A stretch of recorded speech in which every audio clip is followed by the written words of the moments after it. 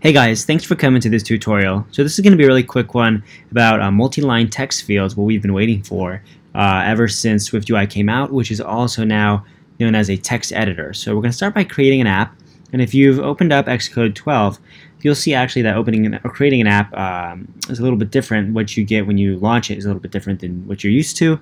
So I'll start by naming this project code tutorials underscore text editor. I'm going to click next. I'm just going to go to my desktop. I'm going to put in a folder there, create it. Alright, and you'll see right off the bat there is so much more going on in this screen. And it has a lot to do. I mean, there's just so much stuff that comes with it by default. So I'm going to go ahead and simplify everything. What you're probably used to seeing when you start a project, none of that's there. Everything from the add item function, all that junk, we're going to get rid of all of that. From here to here.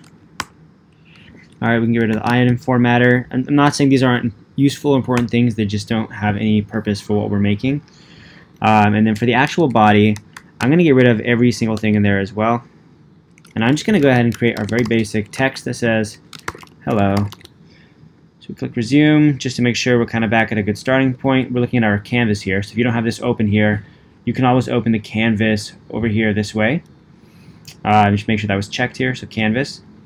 So once that kind of gets moving, what we're going to start by doing is we're going to take the text, and I'm going to actually put it in a VStack. And this is just for the sake of demonstration. You don't have to do this every time.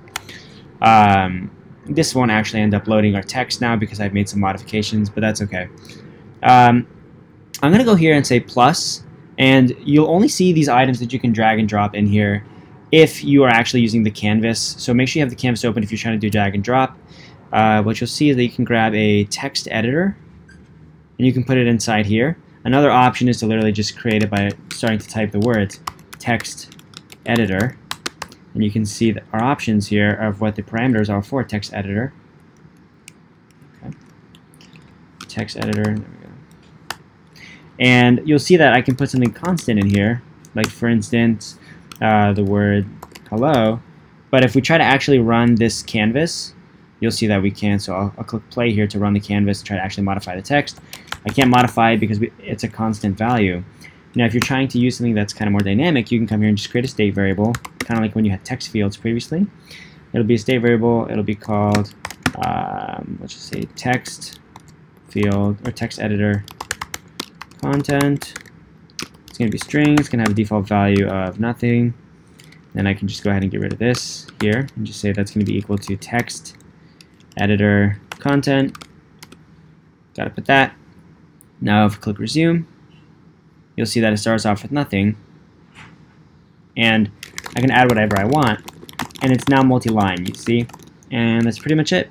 So if you're trying to figure out how to now use this in another way, I mean, this can be used, how to use this variable that you've stored that is now bound to the text editor.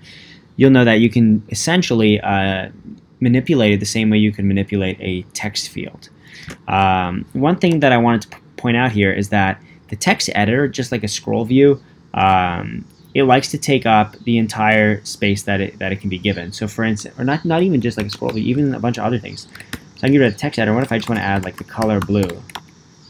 You'll know that the color blue will take over the entire screen. So different types of views will expand to encompass the entire screen, whereas a text, for instance, will not. You can tell because I can click on it, and that's the size of the text. It's just this little guy right here. But if I go and use the text editor, you'll see that the text editor, based on these blue bounds, likes to take over the entire screen. So that's just something to think about when you're doing some styling. Otherwise, that pretty much wraps up how to use a text editor, something that we've been waiting for a long time. All right, guys, thanks for coming.